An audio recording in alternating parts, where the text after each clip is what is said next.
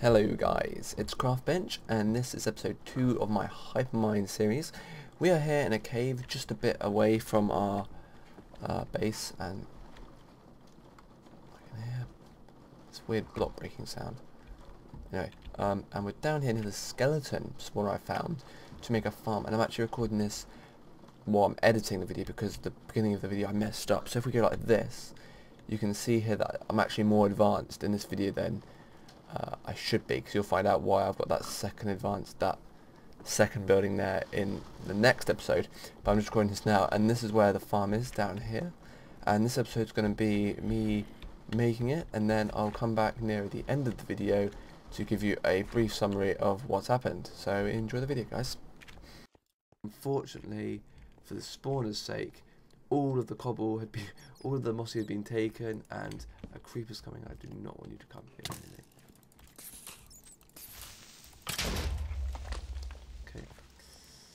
Like oh, that's not real diamonds, it's that fake diamond thing. I'm just going to light up this so that we don't have to worry about. Oh my, what?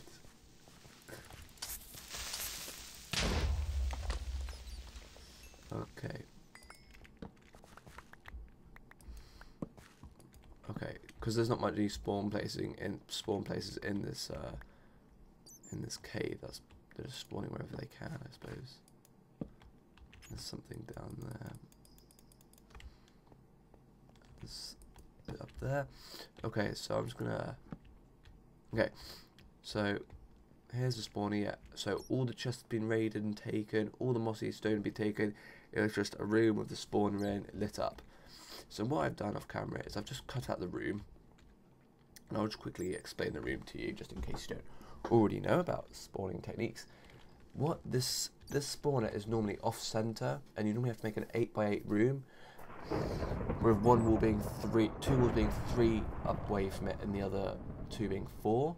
But I wanted a odd number, so one of the 3 wide, a 4 wide. So I have one sort of slice of the room which won't be spawning, but I just make sure the water currents are working. I prefer that. So here I have my 1, 2, 3, and my other 3 is this side. And how you can figure out which sides you've got to make 4 and 4 is by, if you look at the coordinates on under my minimap on the left, you look at to make sure they're both going down. So we can see that the +1 is going down to 87, and the whoops. Sorry, this guys. The +1 is going down to 87, and the other one's going down to 1,000, 10,000, and 30, 29. So that needs to be 4 in this direction, and that needs to be 4 in this direction, and then that can be 3, and that can be 3. But I've made this 4, like I said, to make sure the water currents work properly. So what I'm going to do is just go grab some water and put the water currents in, and we'll be back. Okay, so I'm back, guys, and I've cleaned out this room which I want all the mobs to come to. This isn't the main final room, this is just a quick sort of mock-up design I've got. And what I want to do is the mob spawners here, and we need to take the mobs at least 10 blocks away from the spawner. So 1, 2, 3, and we've also got the coming down ones and stuff, but we're just going to go like one distance wide to make sure we easily go 10 blocks. 1, 2, 3, 4, 5, 6. They will come up here, I think. 7, 8, 9, 10, 11, 12. So I want to put them on this block here, but not here, but in the wall. And I want them to land here. And what I'm going to do is they're going to land here, and I'm going to have a burning process, so they're at 1 hit, so I can just sit here and hit them. And then I might have them go over here if I want, just to sort of instantly kill them and collect their items. But we can do that at a later date. So at the moment I just want to XP grind them. So I'm going to put the water in now and do a few of the other things so we can sort of see how everything's coming along. So what I'm going to do is I'm just going to speed this up for you, because I sort of want you guys to see it, but I'm pretty sure you guys know how to make a spawner by now. But if you're curious, this will hopefully help. So I'll see you in a second, guys.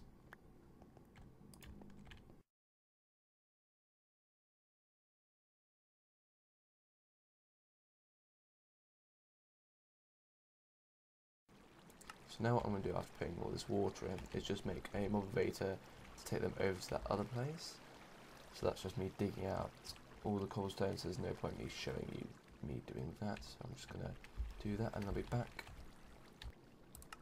Okay, so I've now hooked it all up so they'll fall in here, they'll come along here and they'll go up here. We can see some glass here, they'll go up, there's some more glass here, they'll go around and they drop down here, and that's enough height so they'll take half a heart damage by hitting here. And then what I do is I'll quickly burn them with some lava, and then once they finish burning they'll be left at half a heart and I can just one hit them. And this saves me having to have a really tall long drop in it, sticking out the ground, looking ugly. So I'm going to quickly show you what happens to the mobs. So just say I'm a skeleton, I've spawned in and I'm just bobbing up and down. I come into the centre bit here and push around all my mates, and then get pulled up here and then get pushed along here, and then we've got some funny water currents here to continue the current. There's probably a more efficient way, but it's the way I've done it.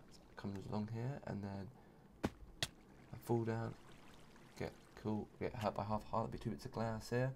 Everyone will stack on, and then I'll have a button here that will do now that I push, and that will activate a burner and a stopper so no more mobs can come in. And yeah, so I'm going to quickly install that and show you it, and then that will be the video.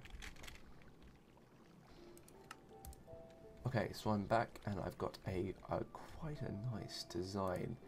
I just need to border this. That's where this, and then this is all going to be changed up with a different type of block, wooden blocks to be precise. Then 2 there, so that's going to go up there like that. This is just so to help me give an idea of what's going on. I have a button there with a sign saying burn, and then what we're going to do is to the side here we're going to take out 2 blocks. Oh, there's some of whatever these are. First we'll mine these. I bet you can't mine them with a normal pick. I know you can. Just put a torch in there, and then we're going to have 1 bit of redstone and 1 repeater here. How do I keep getting? Oh, it's lead. That's okay.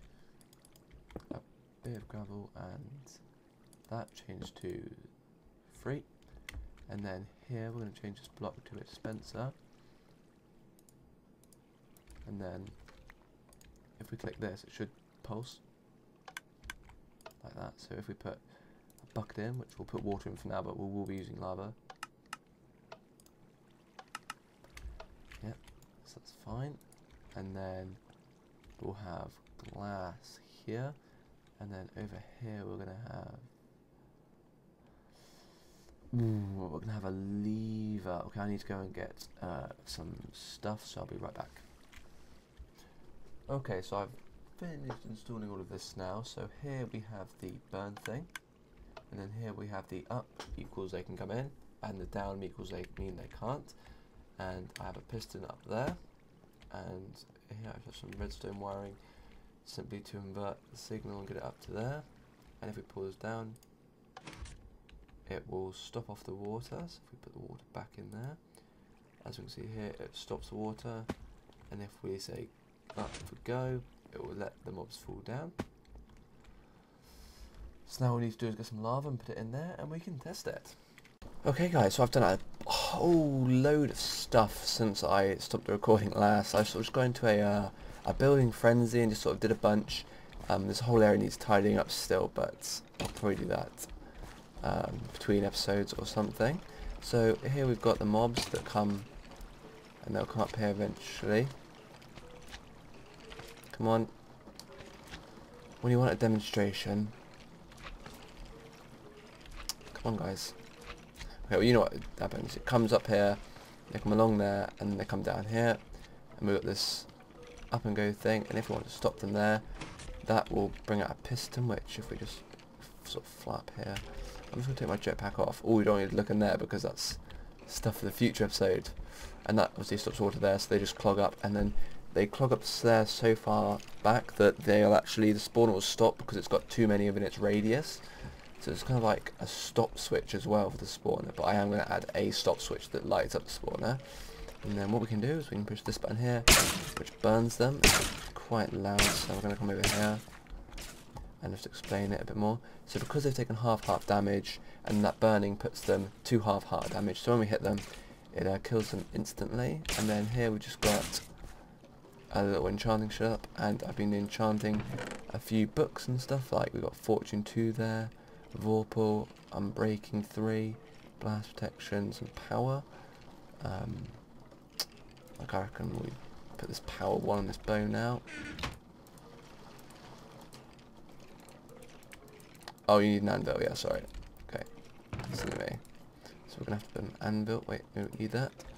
So, yes, and then we come over here and just hit these once. And we should be able to see them clogging up here.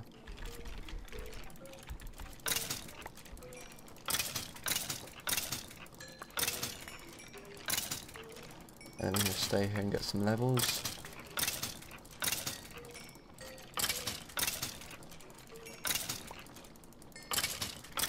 Just get rid of this guy, and then 24, and then just do that to let them all come back.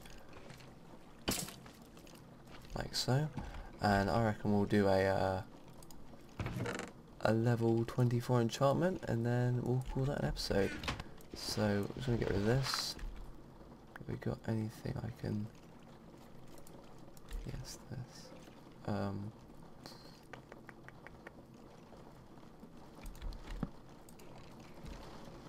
24.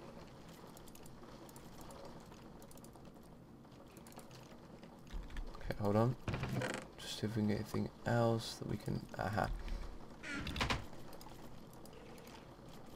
There we go. I don't know why activating the thing is going to change it, but I feel like it would. So 26.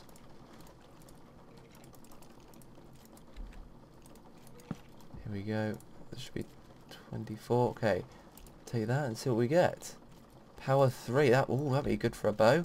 So we'll just keep that in there, and I'll just keep those there for now. And yeah, I'm not gonna. Oh, how comes this go?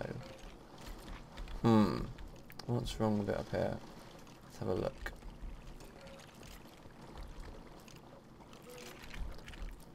Seems to be a bit of a weird glitch going on here. If I can't fix it either because I don't have the right tools. Well, when I leave the area, it will reload. So probably in like the 4th episode or so, I'll tidy this up and put just the AFK killing straight into a hopper here. Although I'm getting loads of arrows from this, and have the turn off switch and just sort of generally make this area a bit nice with the floor and stuff. So yeah, I'd just like to say thank you for watching, guys, and if you enjoyed this episode, please do give it a like, as it always helps out, and I'll see you in the next Hypermine video, which will be in a few days. Thanks for watching, bye.